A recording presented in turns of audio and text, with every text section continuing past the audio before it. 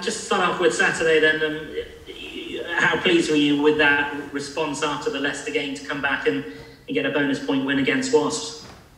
Yeah, we weren't happy after Leicester, obviously, and no, it was important that we showed our true colours against Wasps, and in the end it was a performance built on very strong defence, and we got on top with our maul, and I thought the boys performed very well to get the bonus point at home. So yeah, happy to move on now to Harlequins.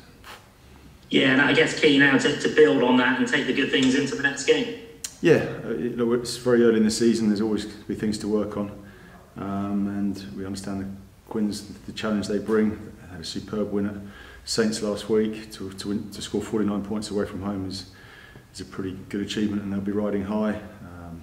Their big players are playing well for them. They've got good spine to their team, and it's every week that this league throws up a new tactical challenge, and yeah, the boys are looking forward to it.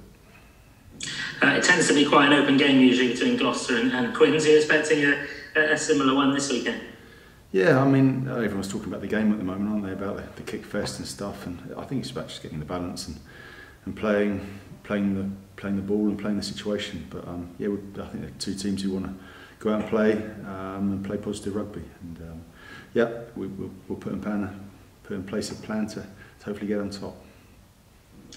This weekend, hopefully we're going to see around 2,000 fans back in Kingsholm as well. What difference do you think that will make, and how much are you looking forward to seeing them back? No, it's great. I mean, Kingsholm is just synonymous with passionate crowd, and even though there's only 2,000 of them, I'm sure they make the noise of 18,000. So yeah, I'm looking forward to the Gloucester cry and the Gloucester cheer, and you know, it's important we put a performance on for them, because I mean, it hasn't been easy for anyone, has it? Let's be honest, the last 9 months it's been pretty tough for everyone, and you know, whether you're working in the industry or people being ill, I think we'll all look forward to seeing the back of 2020, and hopefully 2021 will bring a new lease of life for everyone in the country. But yeah, for the 2,000 lucky fans who get a chance to come in, you know, we want to make them proud of Gloucester Rugby and the performance we put in. Yeah, and even though it won't be the usual roar, just having fans there, some of those big occasions in the game where you need a bit of a boost from the crowd, that's going to help. Yeah, I mean, I played many times as a non-Gloucester player here, and the crowd do make a difference. I missed a number of kicks here. I got a number of EOs on the back of it. I'm looking forward to another number 10 getting those EOs this weekend. Yeah, obviously we mentioned Marcus Smith. I mean, he looks like a player who's getting better and better. He had a great weekend for Quins.